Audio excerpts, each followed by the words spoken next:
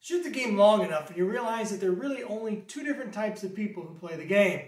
Those that have committed every penalty in the rulebook and those that just haven't been shooting long enough to do that yet.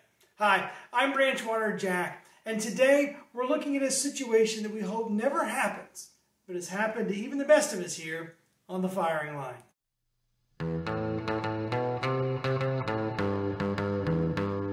It happens when you least expect it.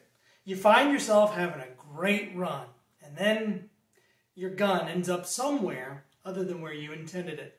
So this week, we're going to talk about some situations dealing with dropped firearms. The first one we're going to talk about today is the easiest one to understand. It's the most serious of conditions that we can have. We're going to talk about a dropped loaded firearm. Any dropped loaded firearm will result in a match disqualification penalty assessment. A shooter should not be allowed to pick up a dropped firearm. The CRO/TO should recover the firearm, examine it, clear it if necessary, return it to the shooter, and assess the appropriate penalty. This does not apply to holstered revolvers that remain in leather in the event of an equipment failure. For example, a broken belt buckle, causing the gun belt or ammo belt to fall. Shooter may safely recover a fallen gun, ammo belt, and continue finishing the stage without penalty, or wait until finishing the stage for retrieval. Dropped firearm. A firearm that has left the shooter's control and comes to rest at a location or position other than where it was intended. There are a couple immediate takeaways from this. First, a firearm does not have to hit dirt to be considered dropped. By definition, it must leave the shooter's control and come to rest at a location or position other than where it was intended.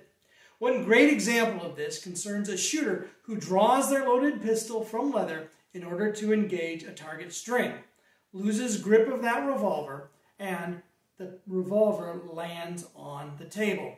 Even though the pistol landed on a table or a prop and didn't make its way all the way to the dirt, this situation meets the requirements for a match DQ. However, this should not be confused with a competitor who intentionally stages their loaded pistol on a table or prop for whatever reason.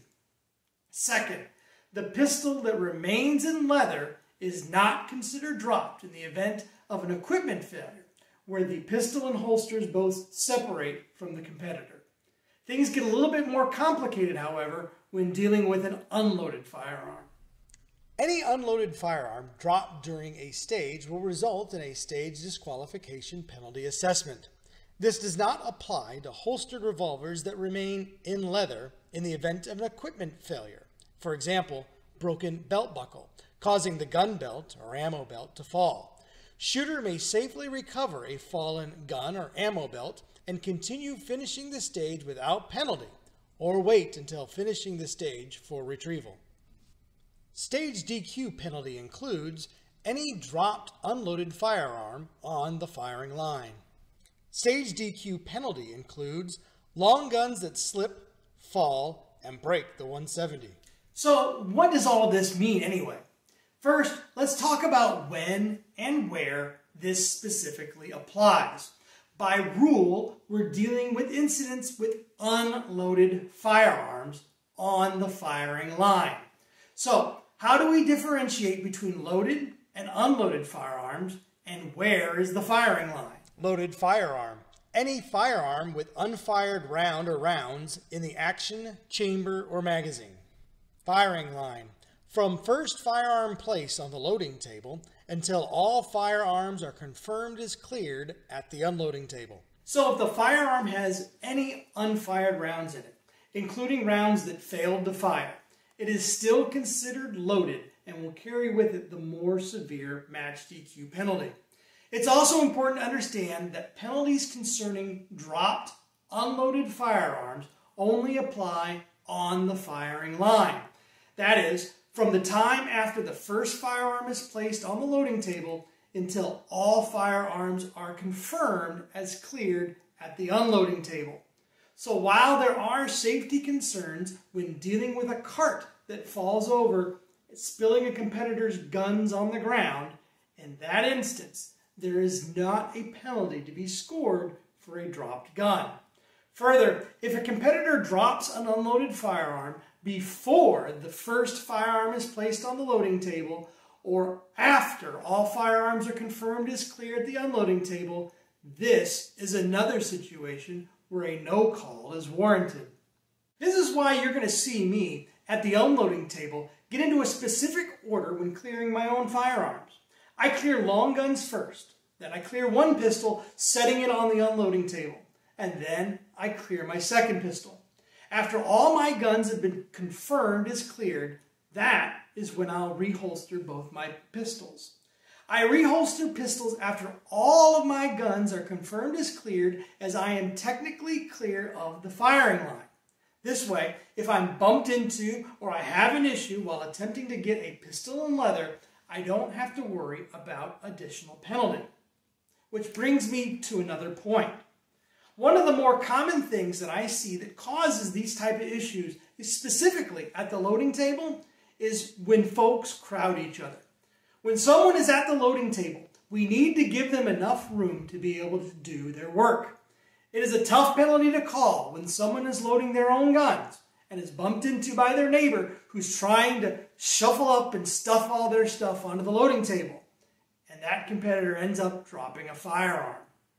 The final bit of confusion folks will have is differentiating between a long gun that is dropped and a long gun that slips and falls. Minor safety penalty includes open, empty long guns that slip and fall, but do not break the 170 safety rule or sweep anyone. So a long gun that is dropped is a stage DQ, while one that slips and falls and does not break the 170 is a minor safety. So when does a long gun slip and fall, and when is it dropped? There is a difference, and it comes down to an issue of continuous motion. If a shooter discards a long gun after use, and it is at complete rest, even for a brief moment, then it slips and falls without breaking the 170, then this would be a minor safety. Conversely, if a shooter discards a long gun after use, and it remains in continuous motion, or is bumped and made to fall by the shooter, and it comes to rest at a location or position other than where it was intended, this is when a stage DQ would apply. So, while I hope that you haven't had to experience any of these issues before or anytime soon, I realize that they can happen to us at any time, to you as a shooter or to someone else while you're acting as their RO. And now, hopefully, you'll be able to handle them appropriately when they do happen here on the firing line.